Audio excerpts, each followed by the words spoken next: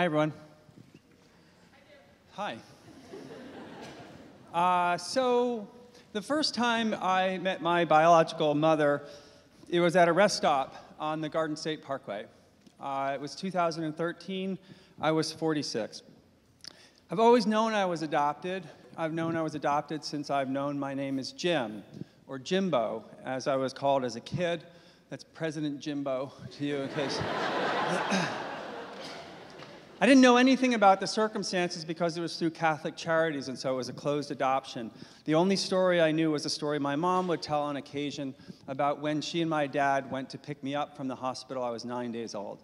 And she said a nun brought me into the room where they were waiting, and I was wearing an Irish hand-knit sweater and a St. Christopher medal. And St. Christopher is the patron saint of travelers. And my mom asked the nun where these came from, and the nun teared up, and my mom usually teared up when she got to this point in the story. And the nun said, I can't tell you. I can only tell you that they come from someone who loves him very much. This would usually lead my mom to break down sobbing. And you would think that this would have made me curious, but it didn't, actually. I was never that curious about my birth parents. My parents had always said, if you ever want to try to find them, we'll help you, but I never did. Part of that is that I had a wonderful childhood. I had two parents who loved me, a sister who tolerated me most of the time. I had friends. We had a week at the Jersey Shore. I didn't feel like I was missing anything. I wasn't resentful. I was vaguely grateful. I figured this must have been a difficult thing to do. So fast forward to about 6 years ago, I was out running with a friend who was trying to find his father. And by this point, both of my parents had passed away. And he said, you should try to find something out about your birth parents. And I said, you know, I've never been that curious, and now I would feel slightly disloyal because both of my parents had passed away.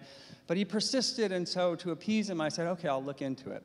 So for the first time ever, I sat down and I Googled Catholic Charities. And within an hour, I discovered that Catholic Charities would actually now, they must have changed their policies, would now give non-identifying information, that is, any information in their files about the adoption except for last names, because they wouldn't allow you, they wouldn't give you the last name. And then if you sent in a check, because this is the Catholic Church after all, I say that as a Catholic, they would send you the information. So I found out the Catholic Charities through which I was adopted. I called them, and turns out, yes, this is true, and yes, they have my file. So within an hour, I thought, oh, I'm going to find out something that I never knew. I always thought I figured the story was two teenagers, so part of the reason I wasn't that curious is I thought I knew the story. So about a month later, I get a 3-page letter that's made from notes from the file, and it was not at all what I expected. It read like a 19th century novel about an Irish immigrant. It turns out that my birth mother, Anne, grew up in Ireland, part of a very large family, came to the US following her brother, and lived and worked with a wealthy family in New York City. The letter said that she did not want to give me up for adoption and cried every time it was brought up, but that ultimately realized she couldn't afford to keep me and certainly couldn't keep the job that she had and keep me. I learned that she knit during her pregnancy, which accounted for the sweater. I learned that she stayed in the hospital with me all 9 days and fed me all my meals. And I learned from the letter's last line that she left the hospital brokenhearted. I handed this letter to my wife, Katie, who read it, and with tears coming down her cheeks said, you need to find her. You need to find her and let her know that everything turned out okay. And I said, I think you're right. So Catholic Charities will do a search for you for an additional fee.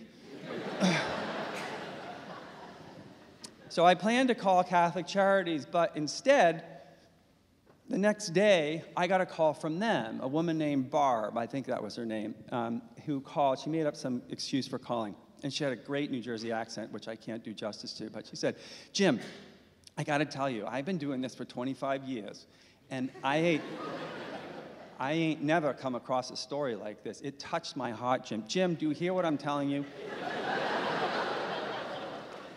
It touched my heart. Now, I can't tell you to find her because that costs more money, and you know that costs more money. But Jim, don't you think she's wondering about you? And I had never thought about that. And I said, I would like you to find her, and then we talked about she'd probably move back to Ireland. We didn't know whether she'd even be alive. So at this point in the story, I'm now interviewing for a job at Harvard. We had lived in Charlottesville for 15 years, and we were contemplating the possibility that we would move from Charlottesville to Massachusetts, and I would start a new job and move all 4 of our kids who were not that excited about moving.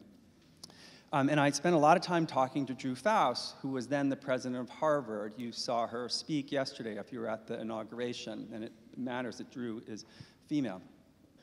So a Thursday night in June 2013, I get a call at 5 o'clock from Drew Faust offering me the job. So I'm now thinking we are moving, and my head is spinning, and I'm thinking about how we're going to move our entire family from a place that we love. 9 a.m. the next morning, I pick up the phone. It's Barb. And she says, Jim. I said, yes. She says, are you sitting down? I said, no. She says, Jim, sit down. And she says, we found her.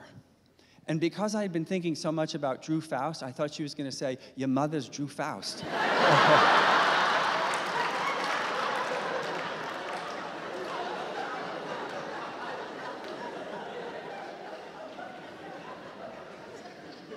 But she told me something equally surprising. It turns out that my mother had married a wonderful man named Jack and had 4 additional children, had moved from New York to New Jersey, and had lived most of my life 15 minutes from where I grew up. And then Barb said, Jim, and you know what she told me? And I said, no. She said, she told me that she's prayed for you every day of your life, and that her only prayer was that someday you 2 would meet in heaven. And then she said, Jim, I can't tell you to call her, but do you think you would call her?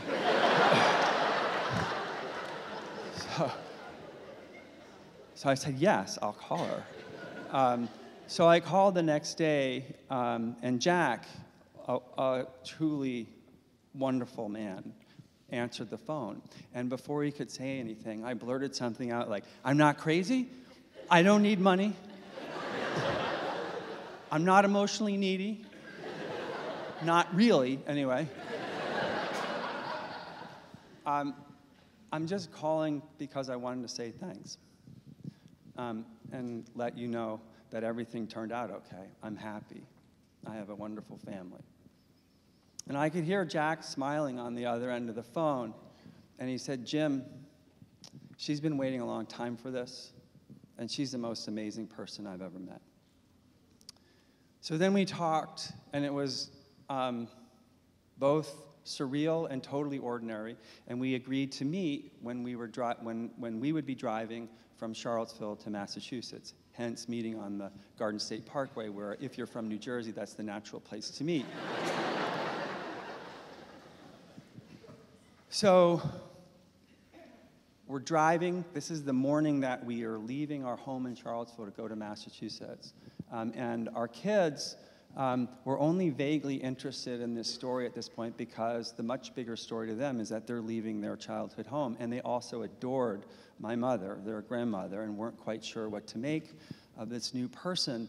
And I had seen Anne's picture, so I was prepared for this, but my kids hadn't. And we walk into the rest stop, and their mouths drop open because there is no doubt that we're related. So we sat and talked for 2 hours, and Anne held my hand for most of the 2 hours, showed me pictures, had cards for each of our kids with their names on it, and $20 in each card. Ice cream money for the summer, she said. I eventually met my 4 siblings, and they completely welcomed me into their lives. I will tell you, this is not a bridge I ever expected to cross, but it has enriched my life in so many ways. And it's one of the reasons I think building bridges is so important. And this weekend, we built yet another bridge between my extended family, who are all here, and my birth family. Thank you.